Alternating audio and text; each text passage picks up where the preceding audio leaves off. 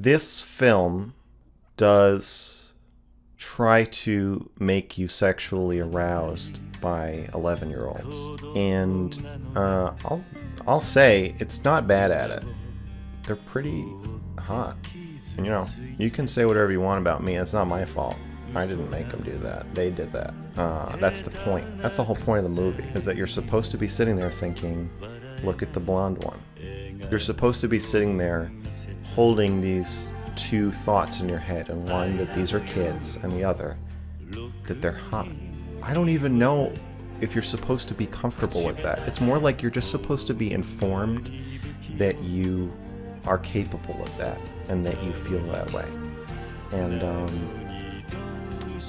I already knew that.